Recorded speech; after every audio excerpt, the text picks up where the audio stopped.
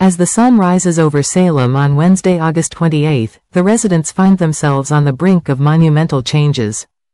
The idyllic facade of the town is set to shatter as personal crises and hidden truths come to light, threatening to upend the lives of its most beloved characters. Xander Cook finds himself in a challenging position as he tries to offer a lifeline to Sarah Horton. Sarah, who has been battling her inner demons, seems to be teetering on the edge. Xander, ever the pragmatist with a hint of desperation, presents her with a series of potential therapies and treatment options, hoping to pull her back from the brink. But how will Sarah respond? Her strength has been both her shield and her prison, and while she has managed to maintain a brave face, her vulnerability is becoming increasingly evident. Will she accept Xander's suggestions with an open mind, seeing them as a path to recovery? Or will her fears and frustrations lead her to reject his efforts, pushing him away in the process? The emotional stakes are high, and fans are left wondering whether this will be the moment that breaks Sarah and Xander's relationship for good. A mental health crisis looms large, a seemingly insurmountable obstacle that could either strengthen their bond or signal the beginning of the end. In another corner of Salem, Justin Kuriakis stumbles upon a revelation that could unravel one of the town's most intricate webs of deceit. Fiona Cook, who has been using baby Victoria Margaret Kuriakis as a sounding board for her secrets, may have finally let something slip. To Fiona, the baby's inability to speak has made her the perfect confidant, but little does she know, her indiscretions might not remain hidden for long.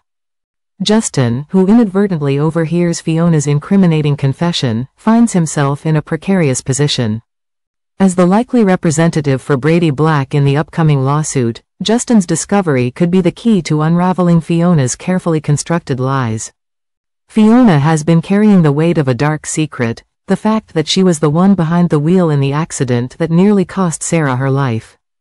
But instead of taking responsibility, she has been framing Brady, twisting the truth to serve her own ends.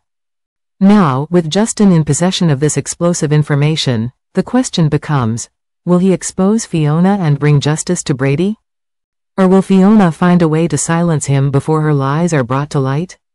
Meanwhile, young love faces a harsh reality as Tate Black and Holly Jonas must confront the consequences of their recent actions.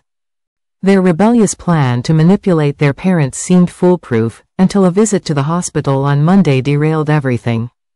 The pair, often compared to Romeo and Juliet for their star-crossed circumstances, are now facing the music, and the repercussions could be severe.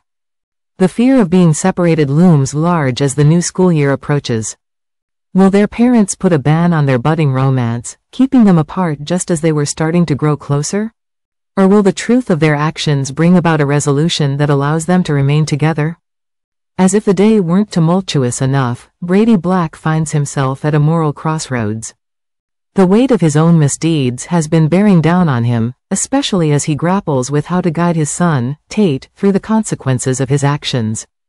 Brady knows that he cannot preach honesty and integrity to Tate without holding himself to the same standard. In a moment of introspection, Brady decides to visit Jada Hunter to make a confession. This act of contrition is not just about clearing his conscience but about setting an example for his son. But what exactly will Brady confess? And will this act of honesty lead to redemption, or will it open up a new Pandora's box of troubles for the Black family? Wednesday, August 28, promises to be a day of reckoning in Salem, a day when secrets are exposed, relationships are tested, and the characters we know and love are forced to confront the truths they've been avoiding.